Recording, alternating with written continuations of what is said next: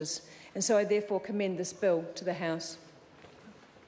Speaker? I'll call Matt King. It's a real pleasure to speak on the Military Justice Legislation Amendment Bill, second reading. First of all, I'd like to acknowledge and welcome to the class of 2017 our newest MP, Dan Bidwar, who made an exceptional maiden speech a couple of hours ago. And he's going to, I think he's going to be a great MP. I'd like to acknowledge Honourable Mark Mitchell for bringing the bill to the House, and I'd like to acknowledge the Honourable Ron Mark for taking it through the House. It's an omnibus bill. The purpose of this bill is to update the military justice system and to align it with the criminal justice system in certain respects, including enhancing victims' rights. It amends the Armed Forces Discipline Act 1971, Court Martial Act 2007 and the Court Martial Appeals Act 1953.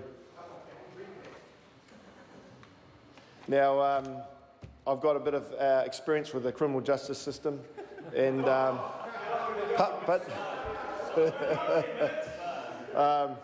remember that interjections are meant to be witty. Particularly interested. That's what the Speaker said. Particularly interested in victims' rights based on my time as a police detective. I felt that the victim had no rights, that everything was weighted towards the offender. I can recall many times while I was taking a serious sexual offence case through the court process, it felt like it was myself and the poor victim against the rest. So I'm really interested in anything that progresses victims' rights. Many a time I felt that it was wrong, and many times I felt like chucking it in. Eventually, that's why I left the police. I felt a little burnt out, and I felt someone else can pick up the load. Thankfully, times are changing, and good law is being made to address these issues. Part 3 of the Victims' Rights Act 2002 confers rights on the victims of certain serious offences of a sexual nature or that involve violence. The right to be kept informed, to be consulted in respect, and most importantly, to have their views taken into account in respect of decisions around bail. So this legislation seeks to align victims' rights and protections in the military justice system to those in the criminal justice system. And this bill amends some aspects. This bill also amends some aspects of the procedures of the Court Martial of New Zealand.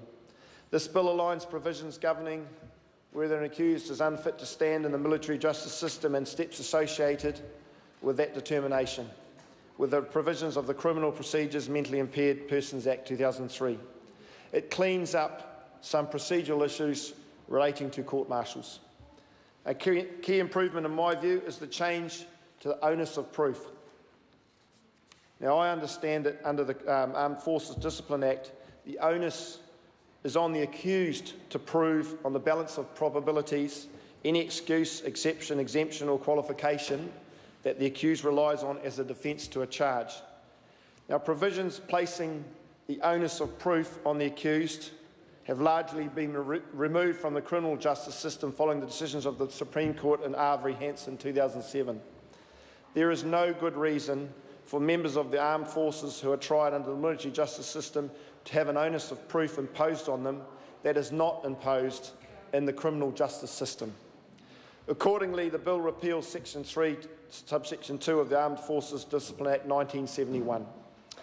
This, along with the improvements to victims' rights, in my view, are the most important changes to this bill. Accordingly, I commend this bill to the House.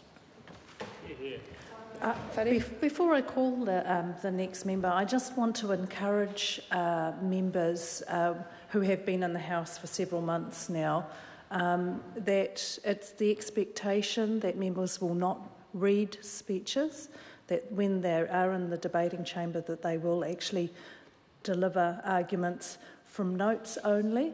So this is the last time I'm going to mention it. The next time I will be stopping members from reading speeches, except for our newest member who arrived in the House today. Okay, I call Lewis Awar. Tēnā koe te māngai o te whare, tēnā koutou katoa. It's my pleasure.